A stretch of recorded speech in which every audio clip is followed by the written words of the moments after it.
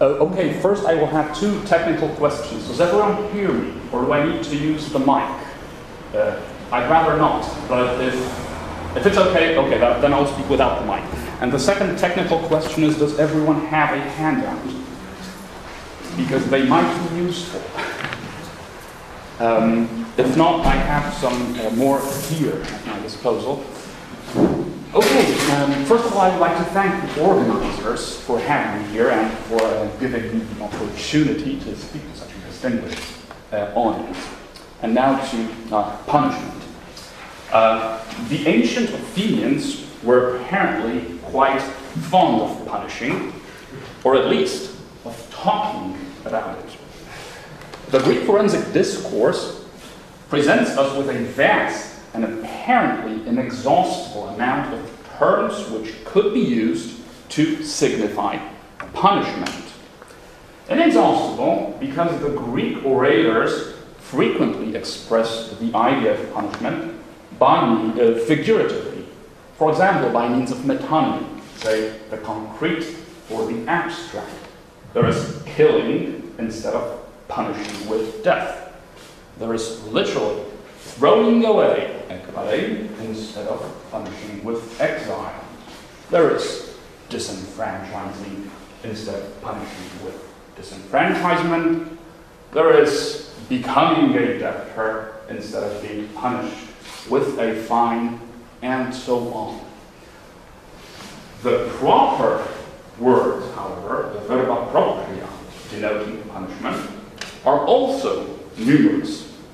Kolazein, dicen lambanein, and didonai, and epitimion are perhaps the most general terms. They are explained in handout number 1 to 3. Most general terms denoting perhaps all or most kinds of punishment, of penalties, from monetary through disenfranchisement to capital punishment. The term zemia, this is handout number 4, is curiously circumscribed to the two extremes. That is, on the one hand, monetary penalties, on the other, capital punishment, though usually with the added qualifier thanatos, for instance, thanatos estine, zemia.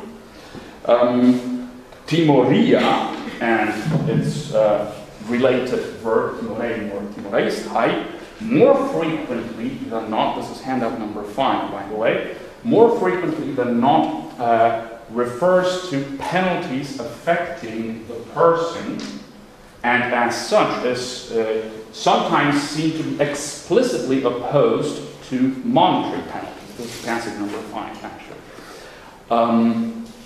The problem, however, is not the sheer number of these terms, but the fact that they come from different semantic spheres, and these semantic spheres also mark their presence in the discourse of the orators. Zemia, for instance, is frequently seen, this is handout number 6, is frequently seen to signify damage, both in the sense of loss and in the sense of indemnity or compensation. Both dicen, lambanein, didonai, and timoria are used by the orators. This is, by the way, handout number 7 to 8, are used by the orators to express the ideas of compensation on the one hand, and revenge, including also violent, extra-legal revenge on the other. Thus, we are faced apparently with a conundrum where the crucial, at least to our understanding of law terms, distinctions between punishment on the one hand and revenge and compensation on the other are, well, seen almost hopelessly blurred with these keywords. It has been suggested by Shai Tissinier, for example, this is handout number 9, that it is the syntax and pragmatics that hold the key to disentangling this semantic sort of maze. The argument runs that when the subject, or rather the agent of penalty, because we're not speaking always about, we're not dealing with a precise grammatical subject, so I prefer the term agent of penalty. And also, I should explain myself, I'm somewhat stretching the meaning of the term penalty to make it into an umbrella term covering all the other concepts. So when the agent of penalty is an individual, an idiotes, for instance, the prosecutor, it is more likely to be understood as either compensation or revenge. When the agent of penalty is the dikast, the court that is, the police, the laws, the people, we would be more entitled to understand this in such cases as punishment. Now, this intuitively obvious observation is based on one defining feature of punishment, that is authority. As observed by Hart, punishment must be imposed and administered by an authority constituted by a legal system. The dikastic court in Athens was such authority, of course. It represented the entire community, the entire citizen body, the true sovereign, or perhaps even the master of Athens, that's jokingly related to Aristophanes in the Knights. And to push this metaphor a bit further, we could point to an apt observation made by Courtois, who claims that, observes that the master does not take revenge on his servants, he punishes them. He punishes them because he has authority over them. No such authority, however, could be claimed by one idiotes, one individual, over another, as long as both were, of course, enfranchised male citizens. Thus, when a plaintiff in a private suit for damages seeks to deacon lambane, we would be justified in understanding this as seeking compensation. When a prosecutor in a private suit for homicide seeks timoria, is the agent. Oh, sorry, we had a technical problem. Thank you. Seeks timoria, we would also be justified in such case to understand this as revenge. The fact that both these cases are mediated through the law courts does not really change anything in the mutual egalitarian relationship between the two antagonists. A victim of an offense, an individual, might also have the possibility and the stamina to right a wrong he himself has suffered by means of a public prosecution, like the humiliating slap, hybris, suffered by Demosthenes at the hands of Medius. Such offenses were nominally considered to affect the entire community as a whole. We can see the relevant passage number 4 and 14, in the handout. And as such, since they were considered to affect nominally the entire community, they were open to volunteer prosecution by any Athenian, any enfranchised Athenian who wished to do so. However, as long as it was the victim himself of such offense who took the role of this volunteer prosecutor, and by the way, such was the usual practice, then the relationship between the two parties remained essentially the same, an egalitarian relationship of compensation, or more likely, revenge, as stated, by the way, quite explicitly by Demosthenes in handout number 15. But what if there was no individual victim and no individual offense? What if we were dealing with an offense directed against the entire community at large, like drawing in a lawful decree, proposing an expedient law, treason, desertion, impiety? Of course, such cases such as these, were also brought to court by volunteer prosecutors, but this time the aggrieved party was really, and not just nominally, the state. The relationship between the two parties is, therefore, no longer egalitarian, but hierarchical. A relationship not of revenge and compensation, but of punishment. In passages number 16 to 17, Lycurgus, in his speech against Leocrates, fleshes out this theoretical model. It is, according to Lycurgus, the dicasts who punish, koladze, who have the authority to punish, kyrios ontas kolasai. And what is the role of the volunteer prosecutor? Well, according to Lycurgus, this is given in number 16, it is merely to bring the crime to the attention of the court, and all the while perhaps maintaining a disinterested attitude towards the offender himself, as might be gathered from passage number 19.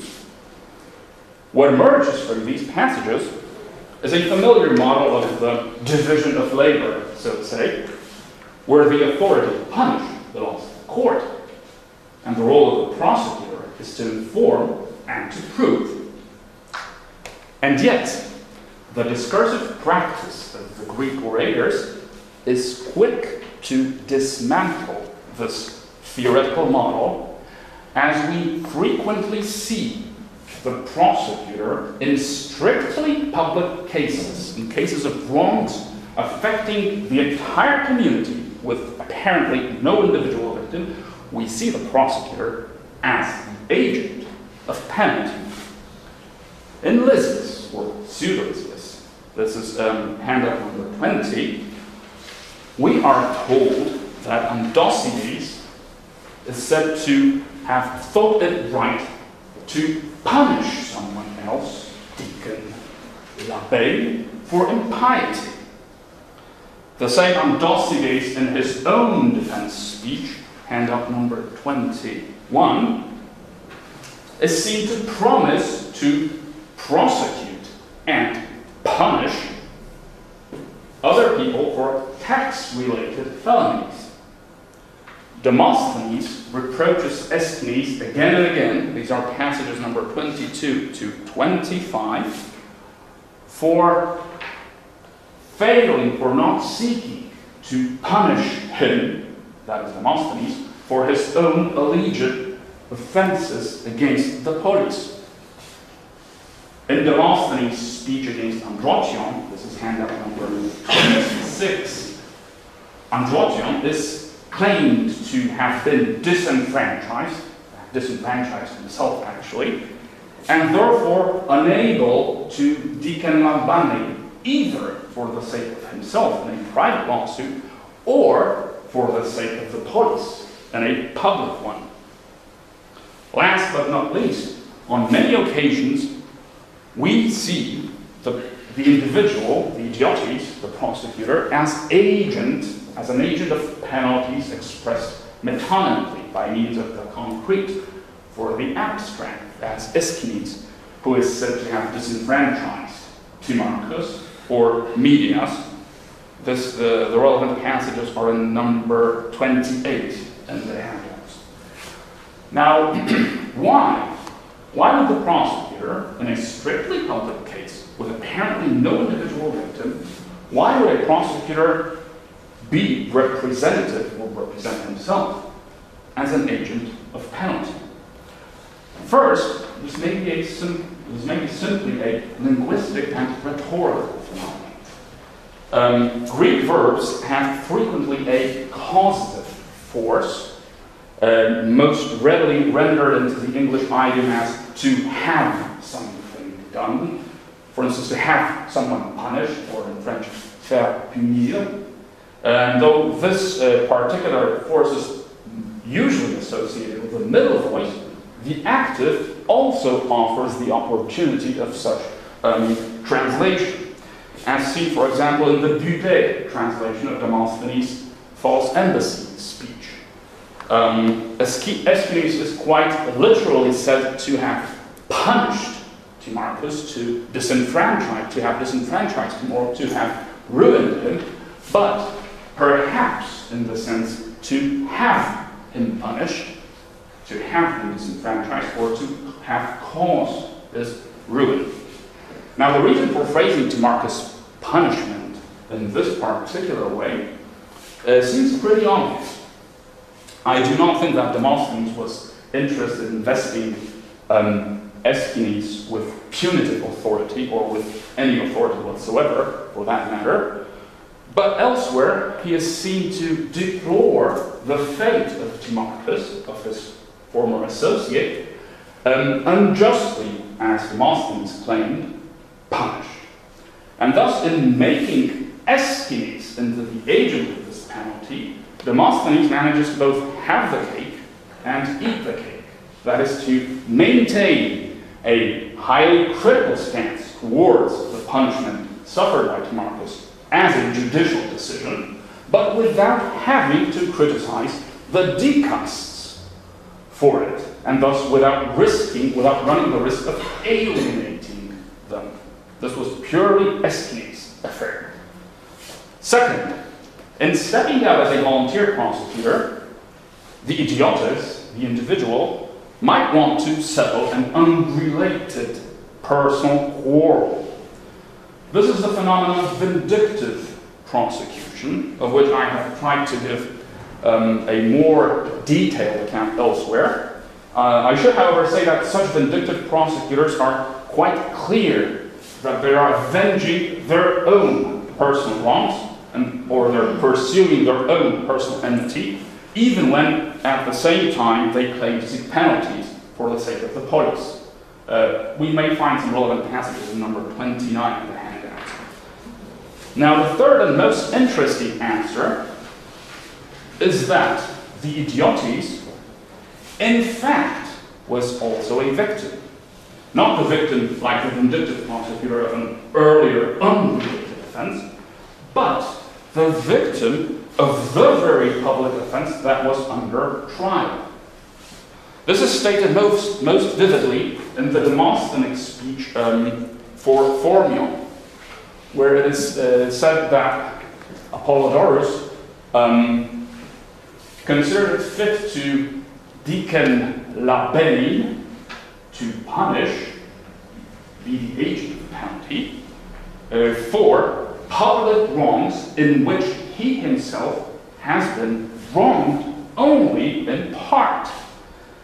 I should add that these public offenses were most likely, they were mentioned just a moment earlier in this passage cited, were most likely charges of high treason, probably prosecuted by means of asangelia.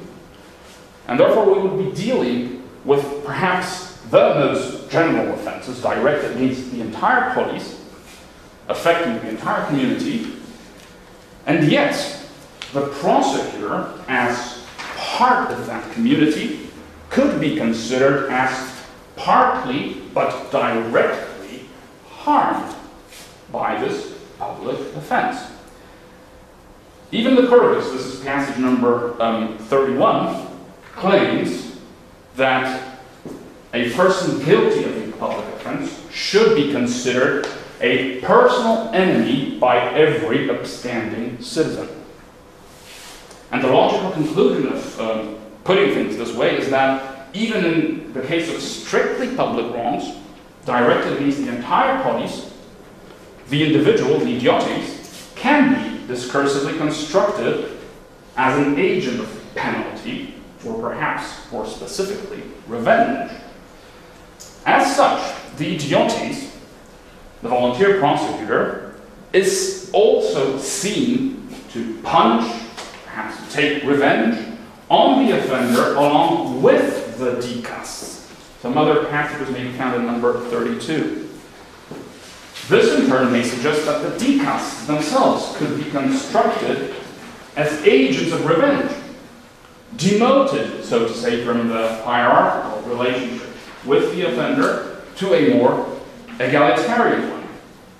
Quite like the wronged individual, whether you would be acting legally or not, the dicasts are asked to, the dicasts are asked to act, to punish, perhaps to take revenge, in anger. This is the passage number 33 also in the handouts. Quite like the offended individual, including the vindictive prosecutor, the dicasts too are also asked to consider the offender their own personal enemy. They are admonished also to feel hatred towards them and to punish them thus.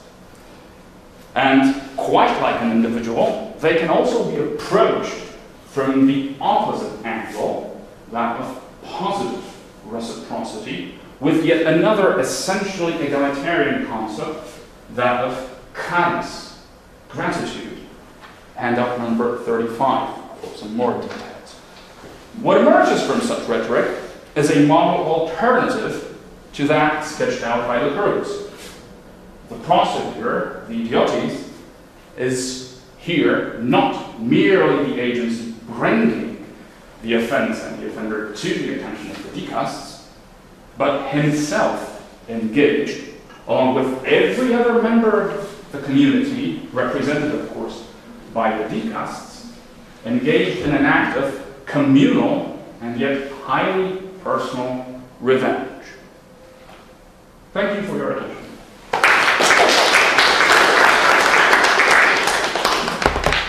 Thank you for your paper.